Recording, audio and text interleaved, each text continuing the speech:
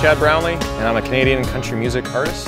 We're here for the second annual Boys of Fall Charity Golf Tournament, which is part of JRFM's charity, Basics for Babies, and we're looking to raise twice as much as we did last year. We've got a great turnout, so just excited to be a part of this again.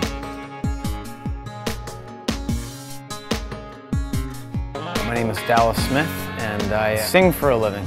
I met Chad Brownlee. We ended up doing a tour together called the Boys of Fall Tour. We built a friendship, and we kind of bounced around the idea of doing one for Basics for Babies. So yeah, we're going to do a couple songs and have some fun and hope they keep handing over some money for a good cause.